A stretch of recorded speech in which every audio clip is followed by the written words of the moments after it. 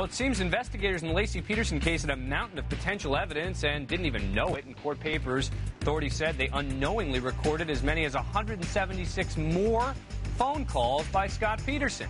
Police say they have yet to listen to those calls. They're asking the judge how they should proceed. So you may be asking yourself how someone could have recorded 176 phone calls and not know it.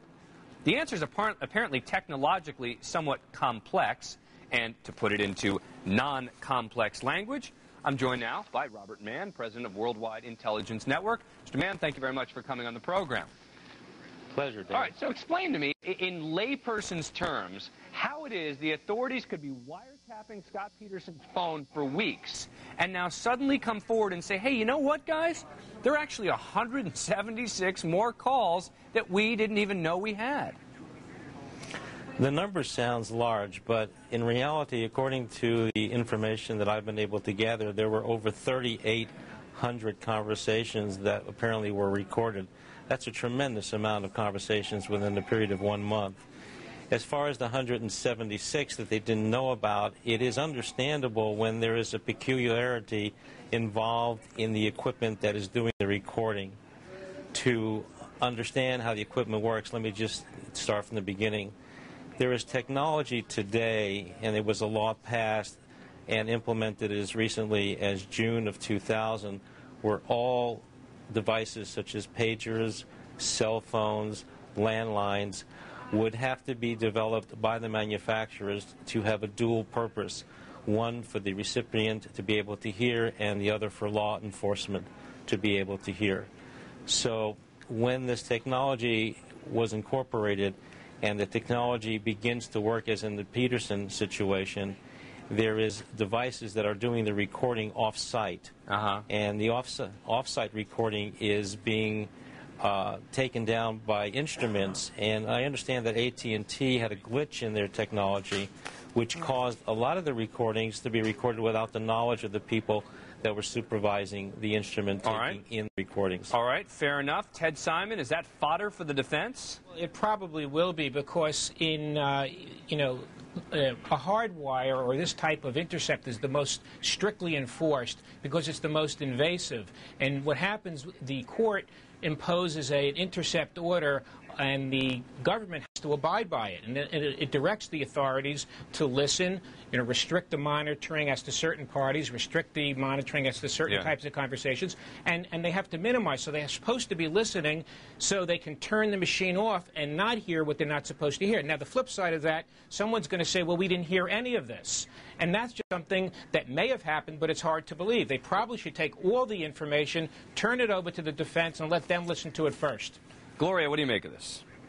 Well, I think what occurred was exactly what should have occurred. As soon as it was brought to Mr. Jacobson's attention, according to reports in the news, Mr. Jacobson, the person who was to monitor the wiretaps, he immediately, after hearing just a few seconds of somebody with a southern drawl, realized that he hadn't heard these conversations before and turned it over to the court.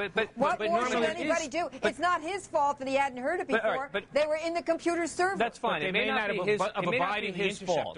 It may not be his fault, but when there's going to be an entire hearing on the question of whether this wiretapping was done properly, this doesn't seem to help the prosecution, that in essence they're going to be saying, you know what, we didn't quite understand how our technology worked. No, Dan, here's what happened here. This is computerized, and the monitor who is listening to the tape then turns the recording on. Technology did not signal the monitor to turn the recording on. They find out there are, out of 4,000 calls, 176 that they were never signaled to listen to. Right. So they didn't listen. So what is the harm? No harm, no foul. The judge will now listen to those tapes and decide whether or not they are privileged, non-privileged, and by the way, there may even be a smoking gun in there for the prosecution. No one's been harmed here, and a judge will literally listen from start to finish. I would agree with you, Janine, if it weren't going to be the case that the issue that this court is going to decide in the very near future is going to be, did they wiretap properly? Did they sufficiently ignore, for example, attorney-client conversations, etc.? And this does make you wonder, did they know what they were doing? Well, there's no reason to wonder. Why, Gloria? Why is there no reason to wonder? There's no reason to wonder because it can be explained you know, as an issue of technology. You know, there's no malicious intent here. But and I don't know whether the defense is going to try to suggest it or not. Go ahead, Ted. Except that there's an intercept order that's put in place in all these cases, and the government has to abide by it. And one of those things is they're supposed to listen and then turn off when they're not supposed to listen. So that means they were just wholly abrogating their duty.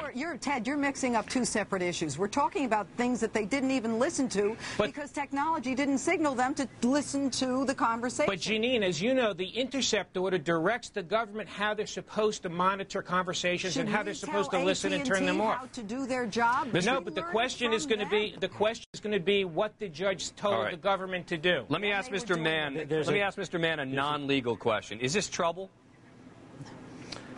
I don't think so. There's technology involved here, and whenever you use technology, be it given permission by the courts, it can go haywire.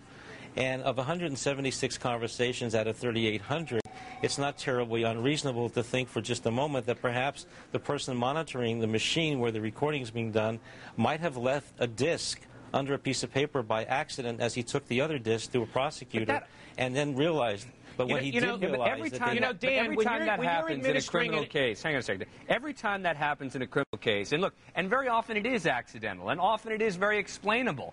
But, you know, remember, Mr. Fung in the O.J. Simpson case, it was the same sort of issue, which was that Dennis Fung, the criminalist, had accidentally left something in one place, and it becomes the biggest deal in the world. But this is very different because apparently, according to news reports, this, the fact that these calls were in there and the server was brought to the attention of the person who was supposed to monitor the calls by the software expert.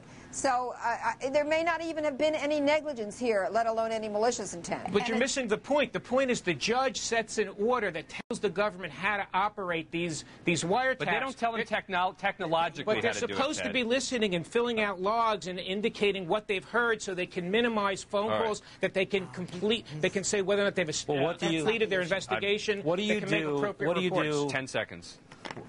What do you do when Scott Peterson is talking to his attorney? You need to listen to that conversation for a few seconds to determine whether or not it should be turned off. Mr. Mann, I got to wrap it up. Janine Pirro, Ted Simon, Gloria Allred, Robert Mann, thanks a lot. Appreciate it. Thanks for watching. I'll be back here tomorrow at 9 p.m.